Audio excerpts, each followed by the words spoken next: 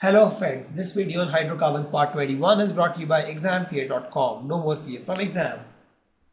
Now we'll talk about the properties of alkynes. We'll talk about the physical state, boiling point, melting point. We'll talk about solubility. And we'll talk about density. So we talk about physical state. So alkynes, they resembles alkanes and alkenes actually, except the isomerism and the difference in the polar natures. So if we talk about isomerism, they have difference, and also in the polar nature is a little more polar actually. So they are partial polar molecules. Why? Because if you see this guy actually, right? So this guy, if you see here, if you have something like this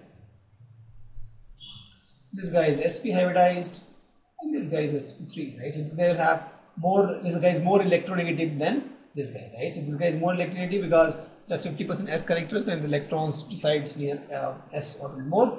So it gets partially negative charge and then partially positive charge.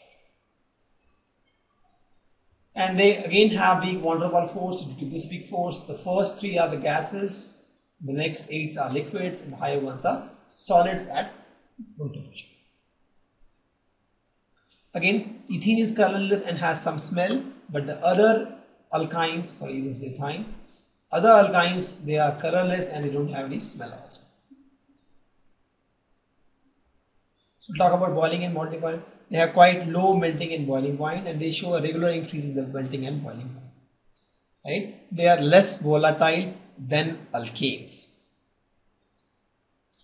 And again here also, like alkanes we have seen, the straight alkynes, and they have higher boiling point than the branched one.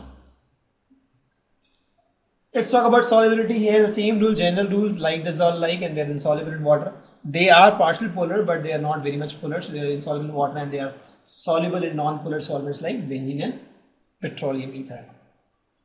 So we'll talk about density. Density has the same trend. It increases with increase in molar mass, but after 0.8 gram per centimeter cube, it's constant. And thus you can see that all the alkynes are lighter than water. Thank you. Visit examfear.com to watch free educational videos, try free online tests, get the best quality study materials, study from the best tutors and mentors, and much more. Thanks once again.